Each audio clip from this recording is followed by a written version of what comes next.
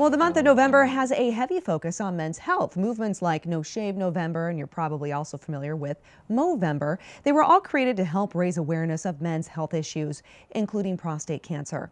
That's why in today's Medical Minute, I'm talking to a doctor from Saltzer Health about prostate health. Dr. Freeman, I want to talk to you about men's health, in particular prostate cancer. So first of all, what is prostate cancer? Prostate cancer involves the gland known as the prostate, which sits just below the bladder. The urethra goes right through that, and so prostate cancer is simply an abnormal growth of those cells that involve the prostate. Okay, and why should a man be screened for prostate cancer? There's a really slow-growing form that, honestly, for the most part, we don't really care a whole lot about. Most men will probably get that form at some point in their life. However, there's a significant proportion of men that have a fast-growing aggressive form.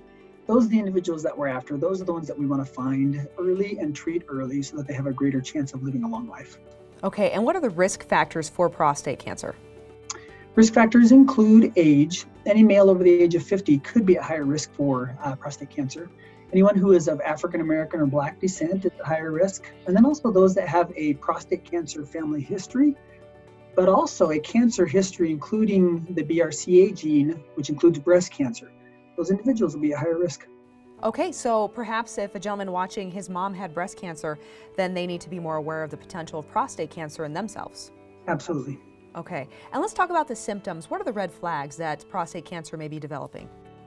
Any change in their normal urination stream would be an indication that they should be evaluated. That would often result in something not concerning, but it's a really good idea to just be evaluated. And then a doctor and a patient can decide whether or not a further evaluation for prostate cancer is warranted. That evaluation would include obtaining a PSA, prostate-specific antigen blood test, sometimes a digital rectal exam. That is not always how we do the screening exams anymore. The digital rectal exam used to be part of the standard screen. It is not anymore. It's not recommended. However, if they have symptoms, we would go ahead with that step of the evaluation. Okay, and if something is discovered, though, in the exam, what happens next?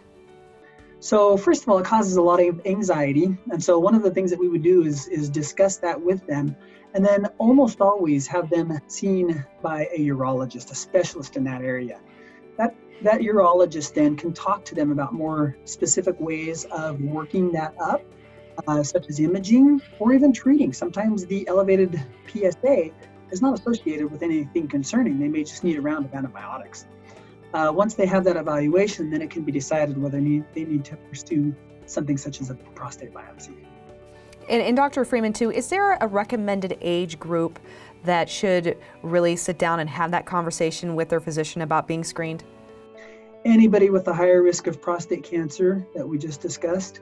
And then really, I would recommend any male who's 50 years old have that discussion with their primary care provider, just to see if they would be someone that would benefit from having that evaluation.